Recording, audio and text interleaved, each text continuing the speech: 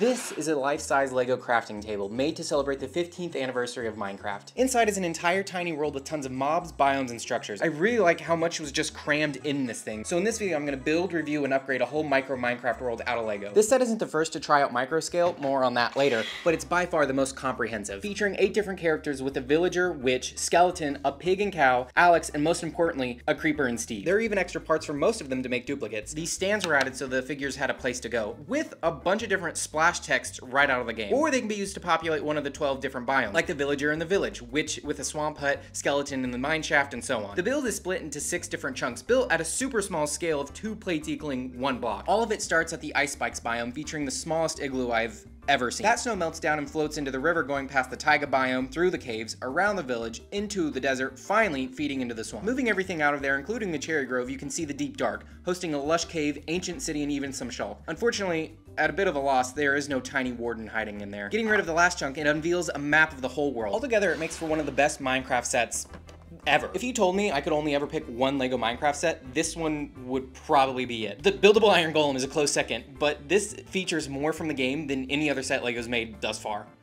Just don't pick it up like I did. This set isn't only a celebration of a 15-year-old game, but a continuation of Lego's first ever Minecraft set. The crafting table's interior is based on the original kit from 2012 and its spin-offs. When you compare them all, it's kind of crazy to see how much the line has evolved, but how these old ones did a lot far better. Let me explain. There are 4 different themes. The forest, representing spawn, with a simple wood or maybe even a dirt house built for Steve's first night. It's built in the plains biome, nestled at the foot of a small mountain with patches of sand, some trees, a river, and even a small lava stream. All that sitting on top of tons of unexplored caves crawling with creepers just waiting to be discovered and mined. But have you noticed the issue yet? The scale is all out of whack. Remember how the size of 1 Minecraft block equals 2 plates?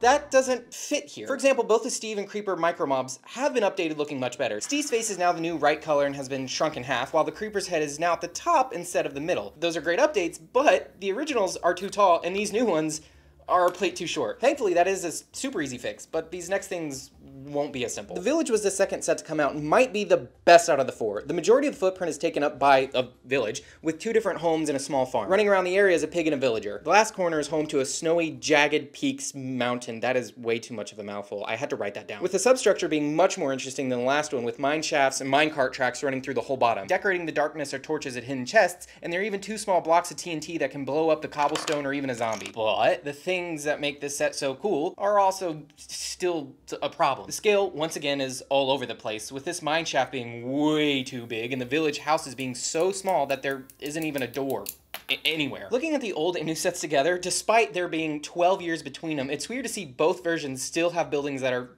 too small for anyone to fit. Even though every single one of these sets failed at the scale they were trying to achieve, I still quite enjoy the look of them. I'll just have to keep it in mind when I'm building my own to have the right dimensions. The next set Lego released was the Nether, and at the time it was quite accurate, containing 2 ghasts and 1 zombie pigman, not piglin, Pigman. Coming out in 2013, the Nether update was years away, so no piglin, no interesting biomes, not even a bastion. Even though this looks just like one, it's actually another fortress. The only thing that you can find here is gravel, lava, glowstone, and a pretty neat nether portal. It's a little skinny here, but still recognizable. Ghasts are way too small, and I tried fixing them, but I think they look better tiny. This one with some heavy modifications, or potentially an entirely new rebuild, might be perfect size. I would like to test it, but unfortunately, I do not have one. But I am able to fix one of the giant mobs. The final Microworld set is a chunk right from the end. There are plenty of Endermen, obsidian pillars, the exit portal, and even the Ender... No, that's not a dragon. This is less of an in-game final boss and more of a decomposing dead bat. Out of all of these sets, this is far and away the weakest thing here. It was the original reason why I wanted to take a look at these sets in my last video, and now it'll be the starting point of me correcting all the issues I have with these sets. The first time around, I made some hugely significant upgrades to this thing. Out of the whole mob, all you need to save and reuse are the eyes and the wings. Everything else can go. Bulking up the legs and tail already make it look much more like a dragon. The body is over double the original size with rows and rows of dorsal plates. I didn't have to make too many modifications to the head, but leaving the bottom plate slightly open not only makes it look like a mouth, but you can also add the dragon's breath attack. Now that the dragon looks and feels way more substantial, its territory needs a bit more oomph. The dragon's perch is about half the size it should be. The walls need to be a plate taller, the tower is a block too small, the portal needs a bit more breathing room, and replacing the dragon's aid with its round part finishes it all off. The dragon and the portal, in my so very not humble opinion, look way better now. Well, Okay, well, one actually looks like what it's supposed to, at least. Going backwards, I'm gonna make some small adjustments to the nether. I tried to make the gas larger last time, but it just really does not look right. Moving on, the nether portal is all right. The top should be smoothed out, and replacing the trans purple bricks with some glitter bricks better sells the portal's effects. So technically the portal has to be at least 4 blocks wide to be accurate to the game, but for some reason when doing it in Lego, it looks a little, it's just too wide. I don't know, the skinny one is way more aesthetically pleasing, but this one is more accurate to the game.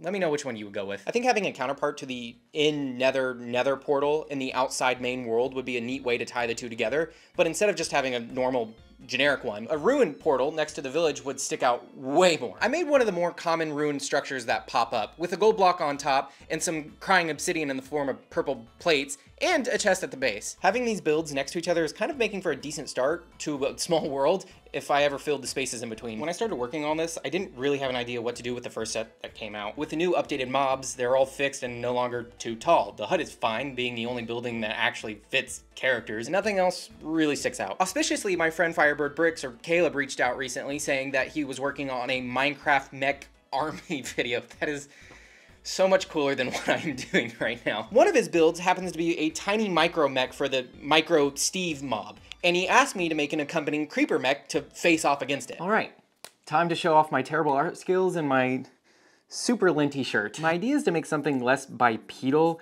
and more animalistic, with 4 legs and no arms. Just imagine there's a 4th leg behind there. I'd also want some sort of TNT launcher or cannon as its main attacking weapon, but I don't want to make it too big. Caleb said his mech is about 2.5 inches tall, so I want to keep mine around there. And this little thing is what I came up with. I guess it's kind of a bit underwhelming with how small it is and how big I'm just gonna show you. The legs and hips are the same structure used in the buildable creeper set. I added a platform for a seat and launcher to sit, and it took some tinkering, but I was able to make a small cannon that fires little blocks of TNT, just like the ones from the village set. The whole apparatus sits on a turntable, so there's some movement to it. And to make it look like it's being constantly fed ammunition, I made a chain of TNT blocks with various clip elements. The effect kinda works. With the creeper pilot in place, the whole thing comes right under 3 inches. I haven't seen the entirety of Caleb's army yet, but I would hope that my little creeper crawler could take out his Steve micro mech. And when you're done watching this video, you should go watch his video using the link in the description. Now, time to address some grievous mistakes in the crafting table. Amongst all of the builds, 2 things really stick out: the Igloo and Witch's Hut. Both structures are recognizable and pretty adorable at this scale. But, unless my math is off, which given my school history, it probably is, I don't think Steve or any other mob is fitting in those builds. And I'd like to try my hand at making, mobs be able to go inside of a building. The hobble itself isn't too hard to make as long as you pay close attention to the different various corners that make it appear to have a round shape. I didn't realize how small this igloo was until I finished mine. Comparatively, there is no comparison. I put a black brick to cover up the inside because the interior structure is a bit, well, it's not great. Not at all. I think with another attempt, I could open it up and maybe even add the secret basement. And I guess my original challenge of having it block accurate so figures could properly go in it was kind of nullified there because I put they could still fit. The swamp hut should be a bit more straightforward. The hardest part for this one was finding parts that aren't too round, but could look like a fence for the porch and windows. Once on its stand, the hut really looks like the in-game model. I had to make some sacrifices, specifically with the roof, because building Minecraft stairs this small is impossible. Or I just suck. I probably am just a bad builder. It's hard to see, but I did do it proper inside with this one. There's a crafting table, cauldron, and a mushroom, everything a witch might need. Having a swamp hut without a swamp feels, it does feel a little out of place. So using part of the swamp from my last video, I made a chunk to house my hut. I decided to use a mix of the original swamp with grass and oak trees, and the new one with mud and mangrove trees. With all the sets, these new mods, and some of my biomes from the last video, my microworld is really starting to come together. If you'd like to see it continue to grow, make sure to subscribe, because next time I have some bigger plans in mind. Also, go watch Firebird's video. It's way more fun of an idea than what I just did.